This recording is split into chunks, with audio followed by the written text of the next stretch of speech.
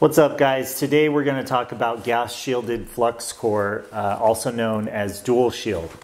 And there's some distinct advantages to this process. That's why you're seeing a lot of manufacturers go to gas shielded flux core rather than like solid wire MIG welding.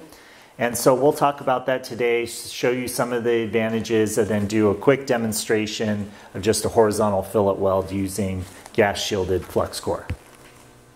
All right, so when we're talking about the flux core arc welding process, we have exactly that. We have a flux core arc welding electrode, wire electrode, right? So on the inside of the electrode, we have flux, which is going to provide the shielding for the weld pool.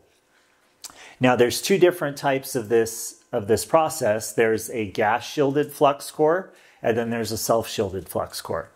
So when we're talking about self-shielded flux core, there's a couple different types of wires. There's actually tons of different types of wires out there. But we typically see like NR232 wire would be a very, very common welding wire for structural applications, typically used in the field. We have some other types of wires like NR211, which have different thickness limitations. And those are used quite a bit in like the ornamental iron industry, and just all around can be used at, for home applications. And those are great because you don't have to spend the money on the shielding gas. All the shielding for the weld pool is provided by the flux on the inside of the wire. But then when we get to FCAW-G, that is a gas shielded flux core arc welding process, and that gives us two different sources of shielding, of purification of the weld, and really gives us some great properties to the weld. But because of that gas shielding, it's more limited to shop applications where wind isn't going to be an issue and things like that. So why would someone choose flux core, gas shielded flux core over a traditional GMAW type process that's also gas shielded? Well, a lot of that has to do with current density and just overall the benefits of flux core arc welding. So we tend to get higher deposition rates with flux core arc welding because of current density. So if we look at the cross section of the two wires here, it kind of makes sense, right? At any given current or amperage, we're going to get a lot more current density on this outside shell of the filler metal itself than in a solid wire. So this leads to higher deposition rates, just faster melting times, and overall typically better mechanical performance of a weld. And we see that, if you were to do macro etch testing on solid wire versus flux core, or even we see this just in fabrication, you see it with like tack welding and things like that, where you'll see that your tack welds are a lot stronger, a lot harder to get off if you make a mistake and that sort of thing with flux core than solid wire MIG. All right, so now let's take a look at some welds.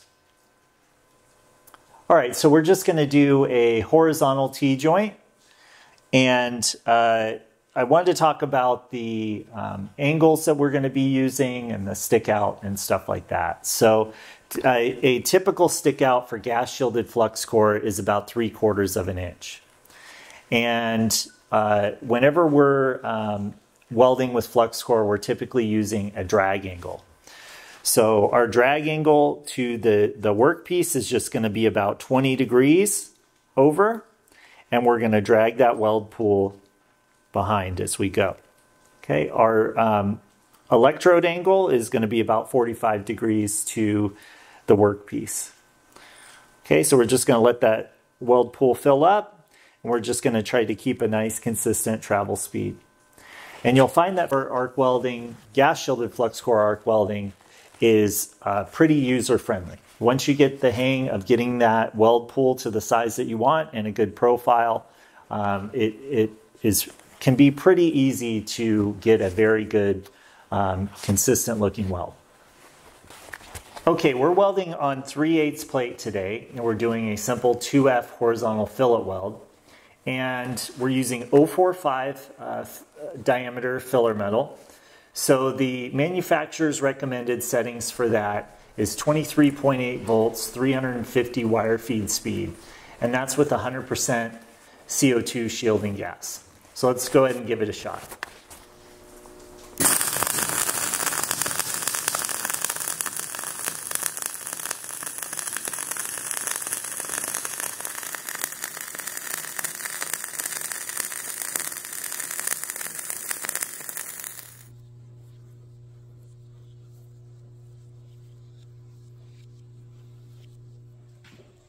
All right, so you see we have this nice big fillet weld, like butter, right?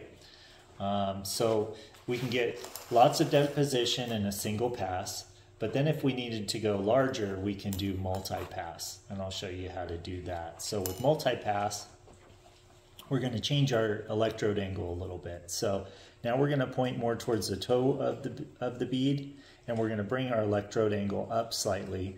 And we're going to build from the bottom first to the top. So we're going to put a pass all the way across the bottom here.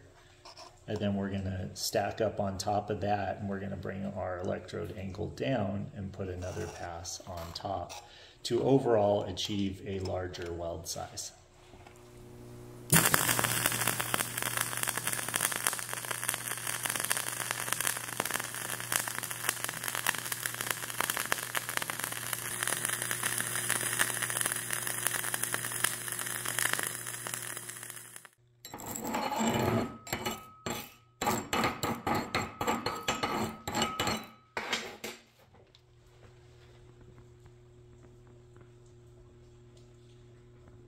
Okay, so now for this top pass, the third pass, we're going to bring our angle down just slightly. So we're going to point more towards that top toe of the original weld, and our angle, our electrode angle, will be slightly down more. Okay, here we go.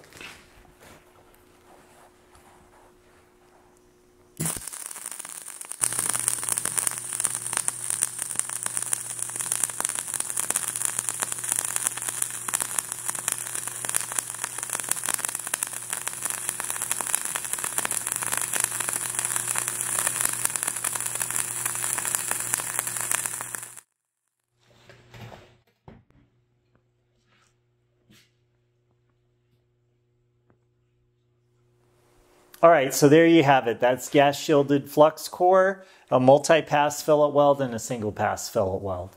And you can see it gives you these really, really smooth, nice looking beads, and it really is quite user friendly. I have a lot of arc time with this. When I was working as a welder, we used it quite a bit, so I have a lot of muscle memory built up, but you'll see that with very little skill that you can get some really acceptable looking beads very, very quickly with this process, and it produces very, very high quality, strong welds. So if you're not already using gas shielded flux core in your manufacturing process, it may be a very good choice for you. All right, we'll see you on the next video.